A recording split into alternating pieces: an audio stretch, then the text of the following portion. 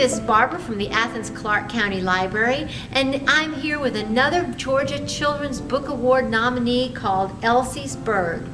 Elsie's Bird is by Jane Yolen and David Small. As a little girl in Boston, Elsie loved the sounds of the harbor. She loved the sounds of the city, and most of all, she loved the sounds of the birds. She knew all their names and could sing right along with them.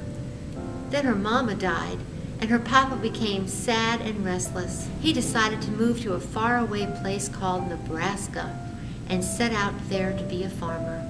And so they left. But Elsie felt lost in the vast grasslands of Nebraska. She missed her home in Boston. She missed the sounds and the songs of the birds.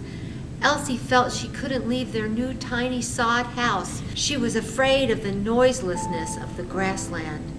Elsie did have a little bird to help her remember her home in Boston. It was her little canary called Timmy Toon. He sang with her during her long days alone in the sod house. One day, Timmy flew out of his cage and into the grass. Elsie forgot her fear and ran after him. She followed him down to a creek where he came and sat on her shoulder.